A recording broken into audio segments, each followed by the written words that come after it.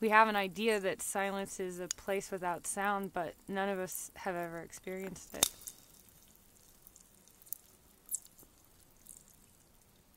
My friend asked me if I've ever heard the sound of cold. I decided silence doesn't exist.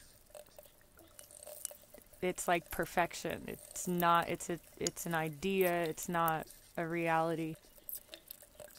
And I thought even if you're quiet or even if there is silence, you could still hear the sound of ice.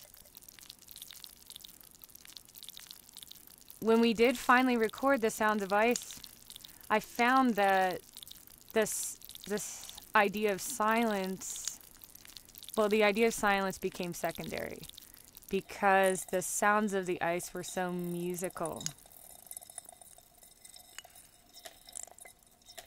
I don't think at that time I had imagined the bellows or the flutes yet, but I knew that the sound needed to be music that could be played somehow.